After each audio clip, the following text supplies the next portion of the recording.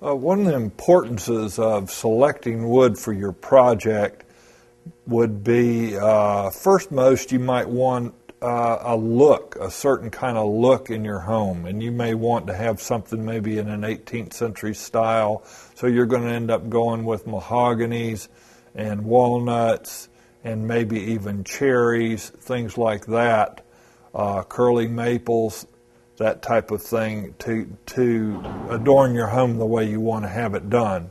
And if you do things like, let's say, you wanted a more modern styles of furniture, you might go with the maples, the lighter woods, curly maples, that kind of thing. That would give you a nice look for those kind of lighter lines that you might want to have for your home. All the woods are very durable. The only one that I would say is the least durable would be your pines, your softer woods, only because they're easier to ding. And cherry is extremely hard, probably harder than any of the woods. But it depends on where you're going to use it, what you're going to use it for, what rooms you're going to use it, what kind of style your house is. If you're going to use it out on a boat, then you're going to be thinking about stuff like teaks and mahoganies.